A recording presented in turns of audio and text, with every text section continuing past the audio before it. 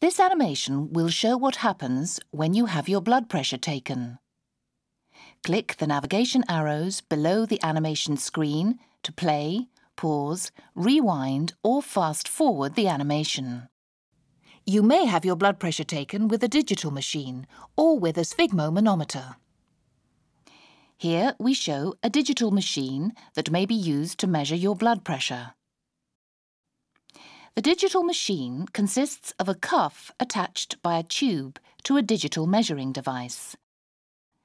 These are more commonly used than sphygmomanometers. Here we see blood pressure being taken using a digital machine.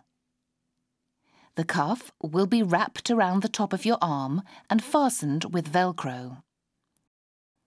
Your nurse or doctor will press a button on the machine to inflate the cuff.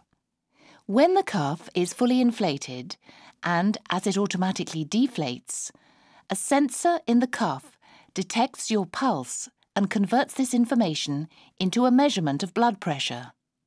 This is displayed on the screen. You may have your blood pressure taken with a sphygmomanometer.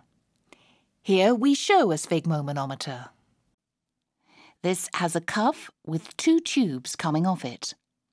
One of these tubes is attached to a hand pump and the other is connected to a column of mercury.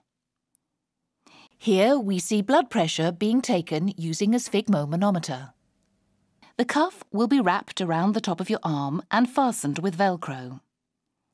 Your doctor or nurse will inflate the cuff using the hand pump.